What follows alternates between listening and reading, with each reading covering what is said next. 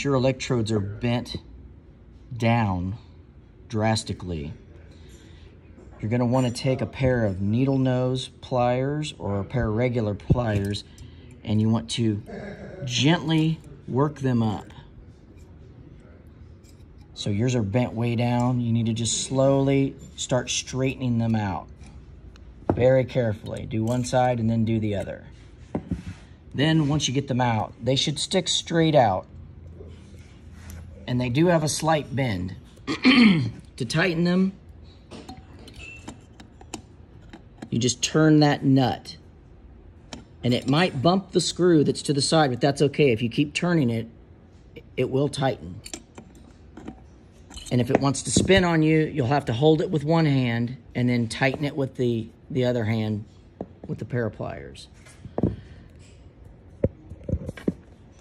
The electrode should be high centered just above the nozzle, the hole for the nozzle. So just about centered, slightly high. Since yours are bent pretty bad, you may have to finagle it a little bit. But when you fill it with fuel and you put a fresh battery in it, when you spray it, the fuel shouldn't hit the nozzles. They may get a little wet from the fuel, but it shouldn't hit it and deflect it.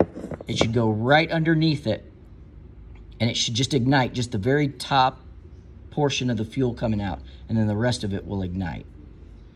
It's just going to take a little bit of work to get yours bent up. Just try not to make any drastic hard bends all at once. Just bend it really gently and kind of work it up. This metal is really pliable, but if you try to bend it too hard, it will snap off.